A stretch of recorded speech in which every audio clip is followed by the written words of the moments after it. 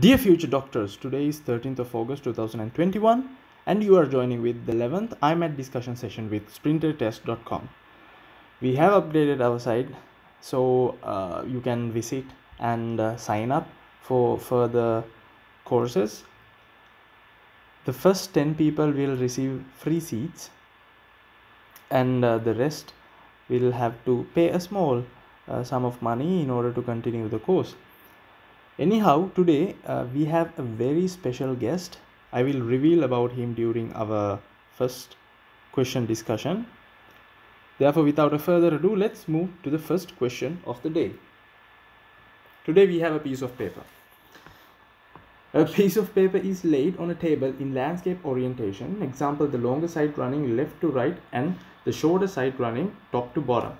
This piece of paper is then folded in half 4 times, alternately by moving the left hand side across over the right hand side and folding, and by moving the top half down over the bottom half and then folding. After each fold, a dot is made with a pen in the center of the face showing on the table.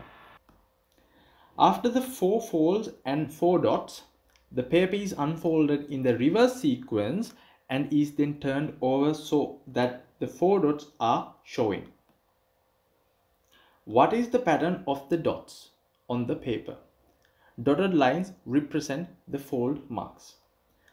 Okay, so we have given the answers. I will give you 5 seconds. Within these 5 seconds, you can pause the video and select an answer. Then we will discuss what is the correct answer. Your time has started and time up. The correct answer is B. In order to explain, I would like to introduce Mr. Osher from Israel. He is a second year student who studies medicine in Pavia University, and he's a tutor for medical students. So I'm very thankful for Osher for joining with us, and I would like to invite you for the explanation part.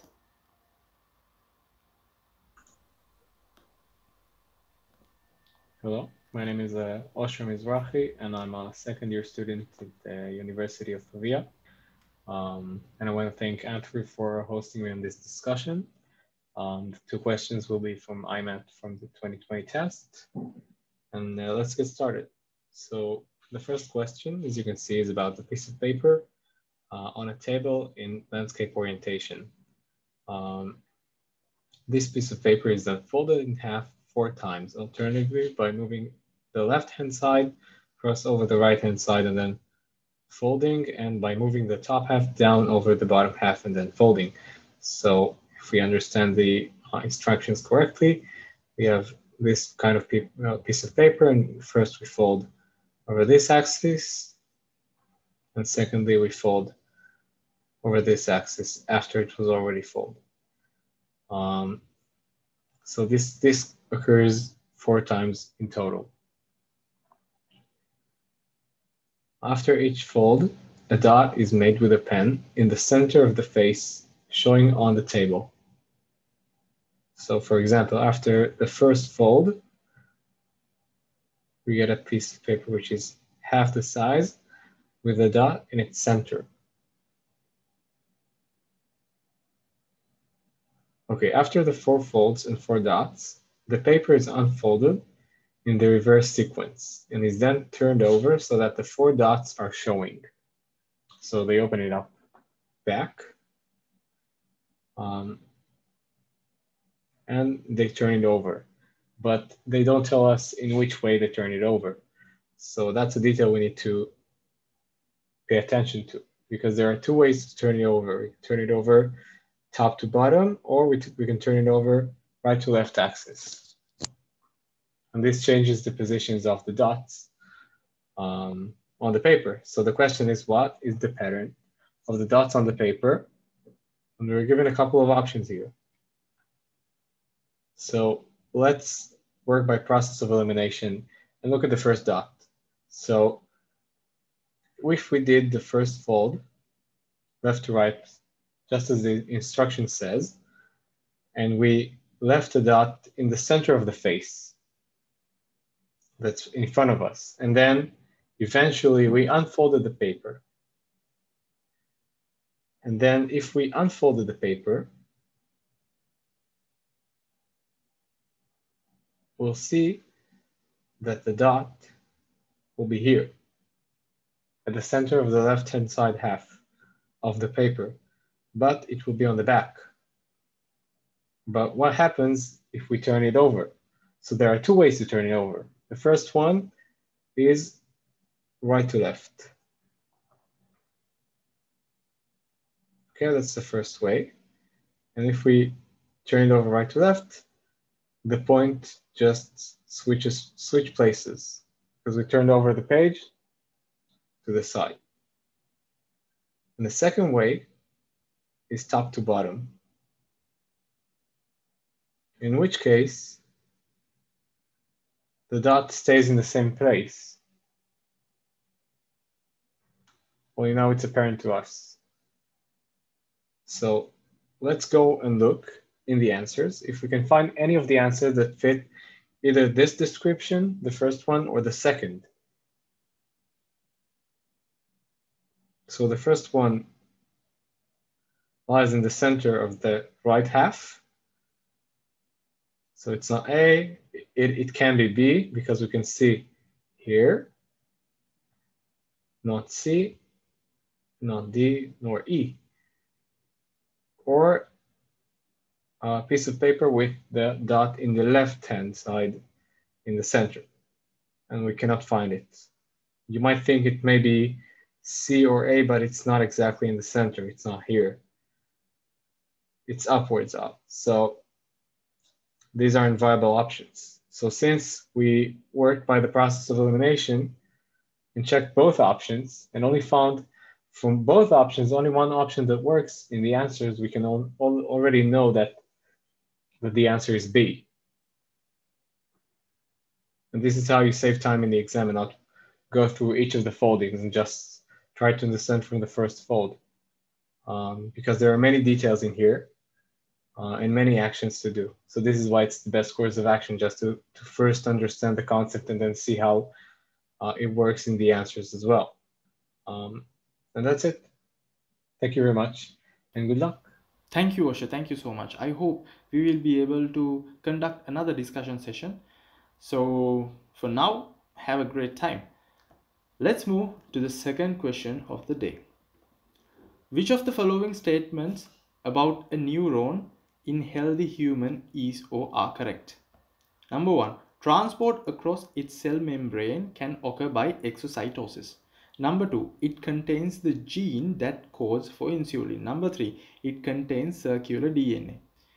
Answers are A. 1 and 2 only, B. 1 and 3 only, C. 1, 2 and 3, D. 2 and 3 only, E. 1 only. Your time starts now.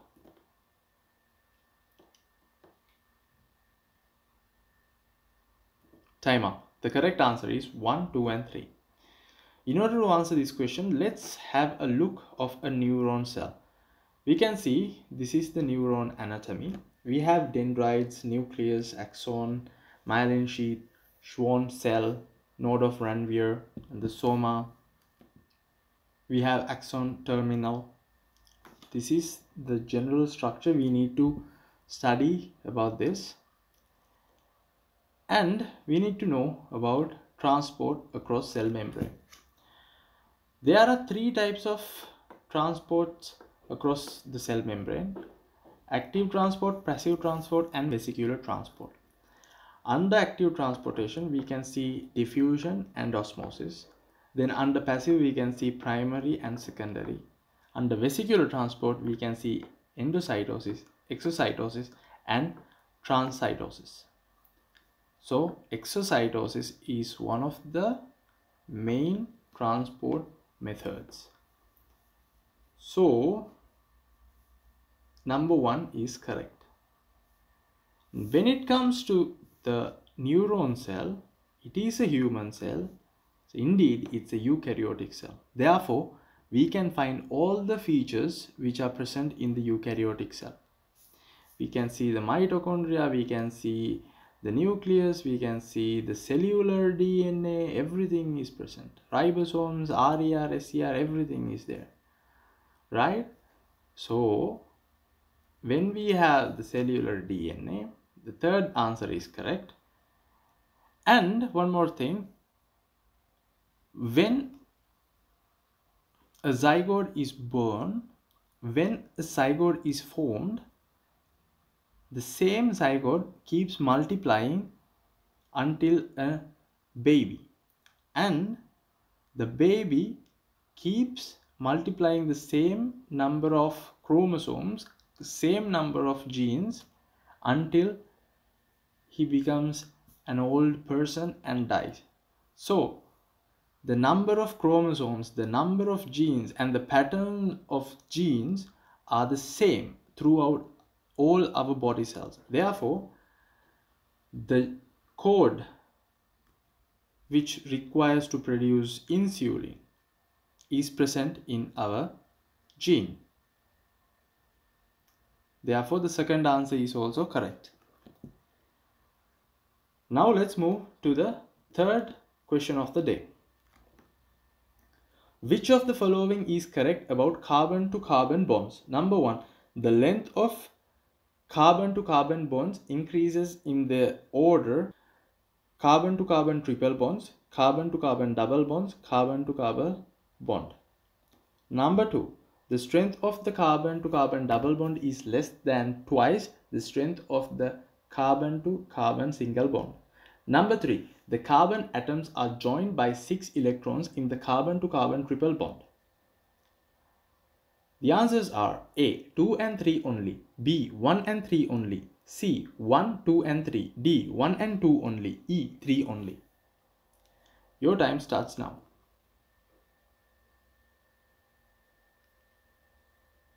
Time up. The correct answer is 1, 2 and 3.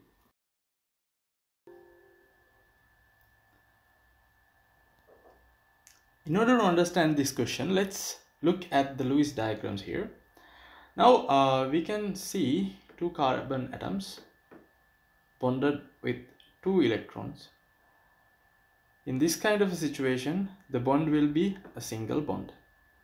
When there are 4 electrons involved, the bond is a double bond. When there are 6 electrons involved, the bond is a triple bond. Therefore, the third answer is correct. And when we consider the length, we can see for the first single bond, we have a 147 picometers of a length. For the double bond, we have 134. For the triple bond, we have 120.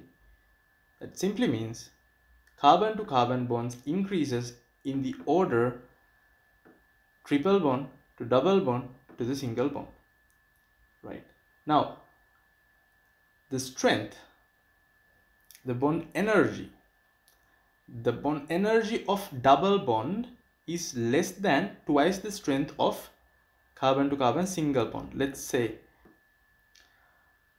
okay, this is the bond energy 347. I am multiplying this by 2. It's nearly 700, but let's multiply. 2 into 7 is 14. 4, 1, 8, 9, 694. The bond energy of a double bond is less than the bond energy twice the single bond. Right? So the second statement is also correct. Right. Let's move to the last question of the day.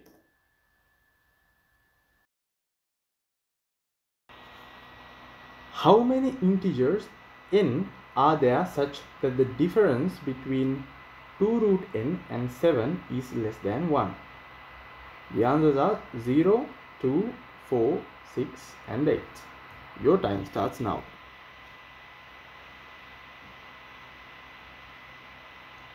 Time up.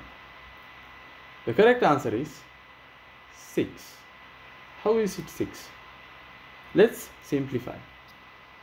Right. Now we have 2 root n and 7. And they need the difference to be less than 1. That technically means 7 minus this part, let's say it is x, should be less than 1,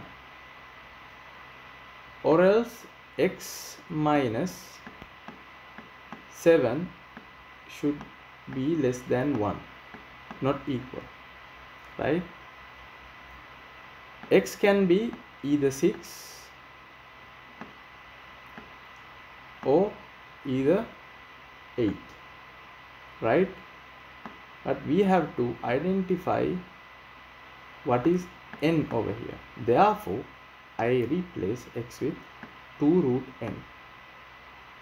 This part is here, right? First, let's solve the left hand side. Okay, now we can see I have taken minus 7 to the right hand side, so it has become a plus 7. 1 plus 7 is 8, and I then divide both the side by 2. So we get root n and 4. I square both the sides. So the root is removed. We have n to be less than 16. This is our first statement.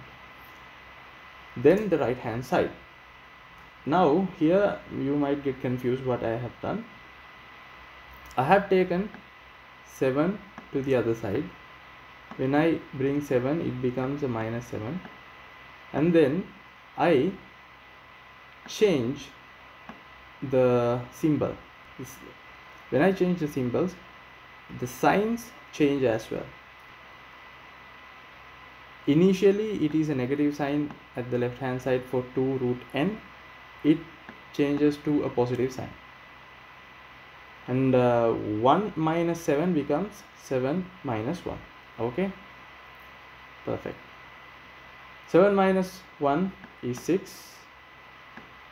I divide both by 2. Root n is 3. I square both the sides. N is 9. Okay. Now the next step, let's write everything together. N should be lesser than 16, it is written, and n is greater than 9, n is greater than 9, it is also written, but they are not equal to 9 or 16. Therefore, n is equal to 10, 11, 12, 13, 14 and 15. We have 1, 2, 3, 4, 5, 6 numbers. We have 6 integers which satisfy n. Therefore, the answer is 6. Perfect. It's mentions time. I feel. Please make video often. I enjoy your teachings because you explain in detail and show all working. Thank you. Thank you so much for joining. Thank you so much for your kind words. And I'm very happy that you are enjoying the video. I hope we will do better in the future, and I have seen your YouTube channel as well. You are doing really good. Keep it up.